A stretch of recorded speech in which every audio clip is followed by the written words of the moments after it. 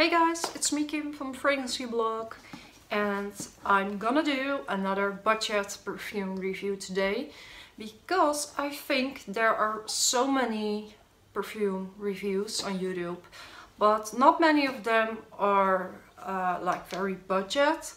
And I've talked in the past a lot about expensive perfumes, and I'm gonna make a video today of my most expensive fragrances. But I think, you know, the price tag shouldn't really mean that it's bad, you know. And lately I've been on the hunt for like very affordable scents for everybody that are easy to get and that actually smell good. So yesterday I bought this. And this is Peace, Love and Juicy Couture. I never had a perfume by Juicy Couture because I don't know, I was never really attracted by the whole brand. It's not very popular in the Netherlands, so yeah, it's just, you know, you kind of forget about it. But I went into my local drugstore yesterday when I got out of work and I saw this. And yeah, I just really felt like buying it and reviewing it. Of course, I searched online to check out some reviews, reading some notes, and yeah, it was 20 euros, so it made me buy it. Because the first thing, it's one of the reasons why I had to buy it, because you guys know I'm a sucker for pretty nice bottles. And this is how the bottle looks like. It's very pretty. There's like a hair tie around the cap, so yeah, you can use it in your hair. Maybe I'm gonna do that, I'm not sure. Or I keep it like this because it kind of belongs to this bottle. This is an eau de parfum, 100 milliliters. So for 20 euros I got 100 milliliter of juice. That's crazy, right? Yeah, I will put a close-up of the bottle in the screen right now.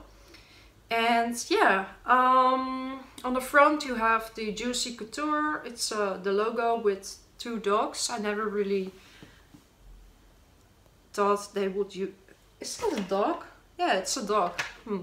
With a peace sign and a heart. It looks kind of royal-ish.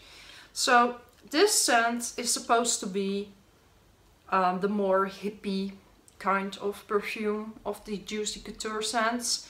And it's supposed to be a lot less sweet than all the other ones. And yeah, Jeremy Fragrance mentioned that Gold Couture by Juicy Couture is a very good woman scent. So I'm still trying to find that one and smell it. But yeah, this is the one I'm gonna talk about.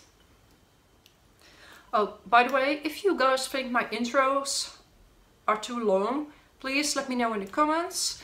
Because, yeah, I will use that feedback and make them shorter in the future. So, how does it smell? Let me tell you a little bit about the notes. Because this is a floral fruity scent. One note that is very prominent at the start is hyacinth or hyacinth. It's funny because that's a scent my dad really hates, so I'm gonna wear this to my parents and then I hope he will, you know, notice it, because when he notices it, it's definitely there. But to me it already is. There's apple in this. There was a lot of lemon, Amalfi lemon. There was like jasmine in this, cassis. So yeah, it starts very fruity. I'm gonna apply it right now for you guys. Spray is also very good, by the way. Yeah. It kind of reminds me of a shampoo my mother used to buy in the past when I lived at my parents' house. It also a little bit reminds me of the opening of Chanel Crystal, but I used to have a bottle of Chanel Crystal, but I sold it because it didn't really work for me. But it kinda has like that same, yeah, it kinda has the same opening. It's also a very green perfume, but it's more in the dry down. There's patchouli in the dry down, and I think there was also cactus or something. Yeah, of course, I will put all the correct notes somewhere. Yeah, because my nose isn't that trained, but I think this is a very good scent for such good price. And you know, I was reading some reviews and some people said that this smells like a hippie and it truly is you know, Malibu kind of perfume, but it isn't to me. But it is fresh and it's a perfect spring scent and a people pleaser. And I'm pretty sure you can give this as a blind buy to someone, to a girl, because it's a girly scent. But it's just, I find it to be very good. And if I close my eyes and I don't think about the brand and the bottle and everything, it could have been a Byredo perfume, in my opinion, because it has that lightness through it.